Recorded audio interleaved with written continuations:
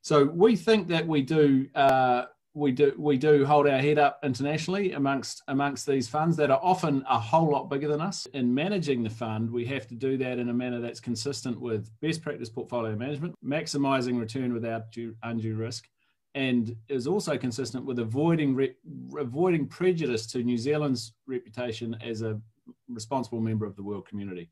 And so it's that last bit that's the important bit from a responsible investment perspective. There's another piece in our legislation that also requires us to have an ethical investment policy. And so we created the responsible investment framework, and that's the way to give life to that mandate to essentially act in a responsible fashion, which is what that piece of the legislation says. One interesting thing for me was you went through the process of saying, is there a kind of a market failure here? You know, are markets failing to value fossil fuel companies at their proper value, given their risks that they face for the future? The really important thing is our climate change strategy at the moment is a climate change investment strategy. It's addressing the investment risk and opportunities presented by climate change, and we announced that in 2016, and we've been running that for a few years. Looking back at the fact that the Standard & Poor's oil and gas index has dropped by 63% over the past 5 years, do you think you would have done well financially to have moved a bit faster and further than you have? How does it look in hindsight? Hindsight is a fantastic thing, but what we have to do is make decisions going forward in the context of it.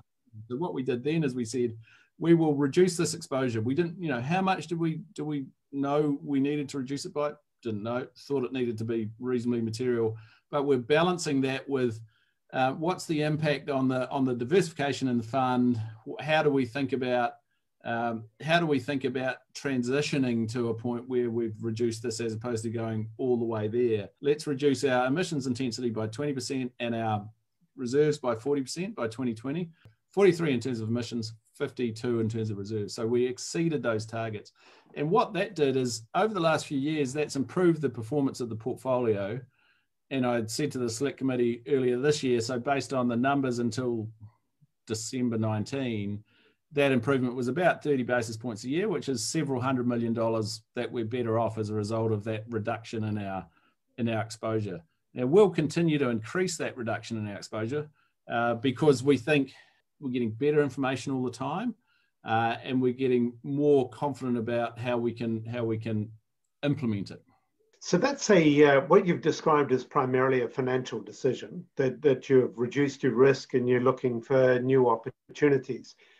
As an organisation that holds the public's money, do you also feel like you have a mandate to act in ways that will enhance the public good? One of our investment beliefs, which is critical for us, is we believe that environmental, social and governance factors, and including climate change, are fundamental to investor returns. So we have to think about those. But there's a step beyond that, which is the one you're going to, which is, okay, so you're investing for a particular outcome, and how do you reconcile that with the commercial mandate? It sounds like in terms of analytics and tools, you're using many of the same tools that others would use, so kind of the research houses, the rating agencies.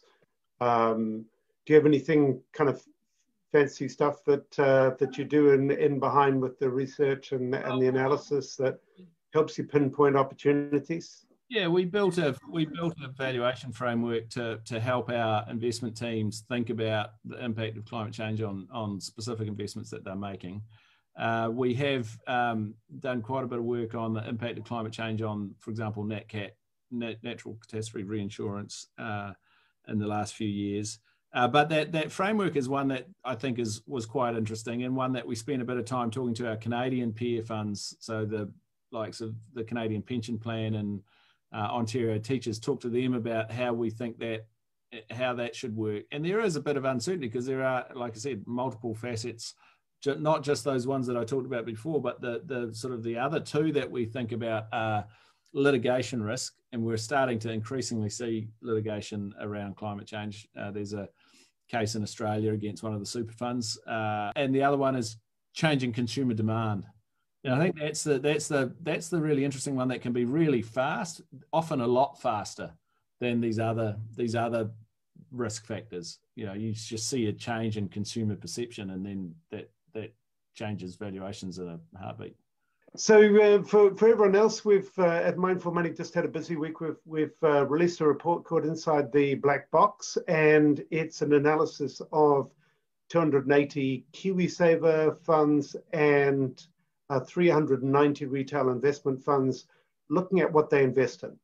And it's information that's on our website. You can go in there and look at and see what's in the portfolios of investment funds. And the Inside the Black Box report kind of analyzes that and brings it together in a summarized way.